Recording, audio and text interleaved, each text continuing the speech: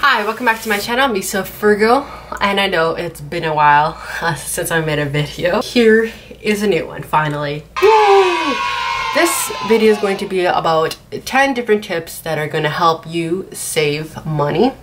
I made a video with like this in the past, about a year ago. This will be a living on your own edition. I started living on my own in... how long has it been?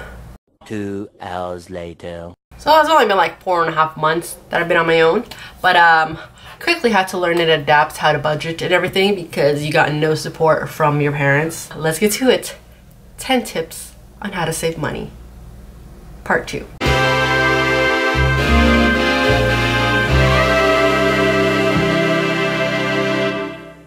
Tip number 1. There's this group on Facebook that's called Buy Nothing Group, and basically it's as it sounds, you buy nothing. A lot of people post stuff that they don't want anymore, and you can give away stuff that you don't want anymore. At least this way is there's zero waste because this item can go into a second home and be used.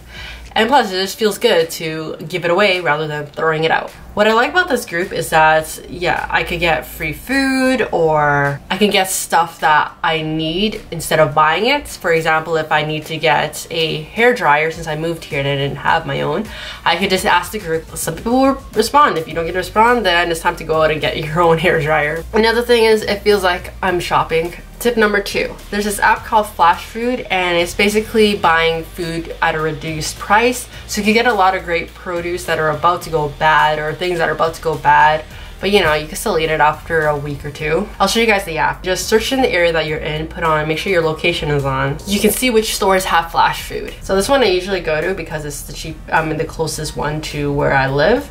And you can see the different meats that are best before March 13, which gives us 2 days, or we can freeze it like I said earlier and eat it another time. And there's hummus, and one of the best things that I love is that they have produce boxes, which you can see here, but they're not that great.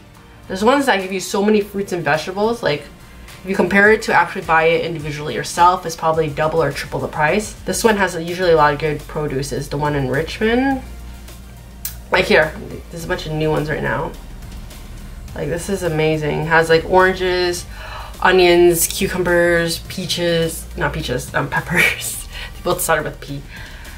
But yeah, like there's so many different things, and then you just say if you wanted that one, you just click on it, add it to cart, and then just check out. It usually sells out pretty quick, so you can order it, and then I think it gives you like a 5-day time frame for you to pick it up. I usually pick up the day that I buy it, or when I'm actually there. Yeah, so I remember in the beginning I would go there and look at the boxes to see if they're actually good, and then I would purchase it. So tip number 3, make your own drinks. At Christmas time, I got Starbucks gift cards for my sister. I got like $60 worth and I used it all. I collected the plastic cups. I like to reuse them when I make my own drinks because it some reason feels 10 times better drinking it out of a store-bought cup because it feels like I bought it but I didn't, so it's like a discounted drink of it's $0. And I have one from Chat Time as well that I can hold cold and hot beverages, which are the best. And I usually like to make the drinks and just bring it out with me. Tip number 4, free entertainment. Doing things that are free. Well, I'm lucky enough to live in BC, and one of my favorite things to do is go hiking so I could take those Instagrammable photos. I'm just joking. That's not the point of it. Maybe one of the 10 reasons. But anyways, that's free and it's good for exercising. That'll be another point later. As I mentioned, the Buy Nothing group, sometimes they give away board game equipment that you can use. I have a roommate that has a badminton racket that I have been using like almost every single day. It's the best. I've actually been playing it inside the house as well. Tip number 5, don't have a credit card or use cash. When you see it physically, the money means a lot more. Number 6, free trial. If you're like me, you like to do a lot of free trials. I have like probably 5 different emails that I use. There's one movie that I really wanted to watch. It was only on Amazon. So then I made a second account. Just make an email for each month until you find someone that has it so you can use it too. Or you could just rent it illegally online. Tip number 7, birthday giveaways. I haven't tried this out yet. Well, I've done it in a few places that, for example, Starbucks give you free drink, any size, anything, on your birthday. And I think Bath and Body Works gives you $10 for your birthday month, and there's actually quite a few. Actually, I was looking into it. There's like Denny's gives you free breakfast, but I guess it depends on the province that you live in. Luckily, BC has it.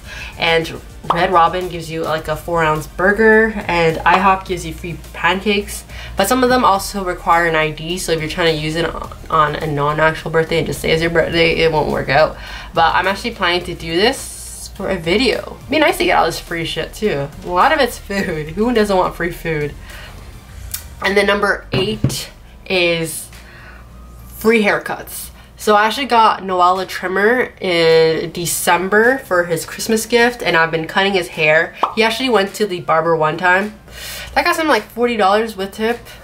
I'm like, bruh, it would have been free if I did it, but it won't look as nice. But I'm getting better, okay? I am cutting it like I think once a month, so I'm learning how to layer. What's it called? Layer? Fade. Yeah, I'm learning how to fade it. So try to blend it in and fade it.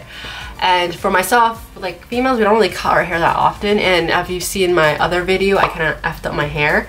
But Noel cut my hair in the past. His haircut made my hair look better than the way I cut it. I guess because he can see it, but I kind of helped him out as well. But you can see the different layers between the two. Like look at, like, I'm grabbing it, it ends here, and then there's like so much free extra hair. But because my hair is much longer now, you can't notice it. Number 9. Oh my gosh, I kind of miss this. In Toronto, you can go to a community center and go to the gym for free, but here you have to pay for it, which is so annoying because I was actually banking on this. I was looking into it. It's about $50 for 10 visits. That's about $5 a visit, and that's such a $5 for an hour. Well, it's not too bad, but still it adds up, right? So I've actually been going to, like, there's this park right across from my street. It's actually a humongous park, and yesterday I've actually worked out, and my chest, my arms hurt because I haven't worked that out in a long time.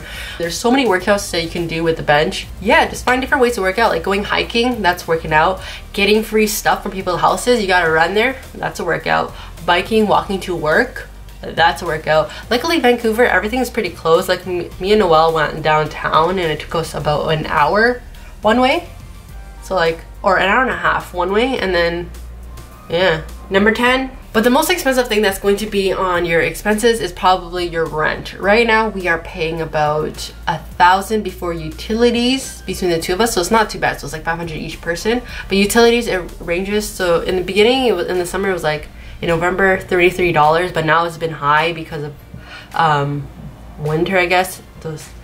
Still, it's been about $100 per person for utilities. So like I'm paying between $1,100 to $1,200.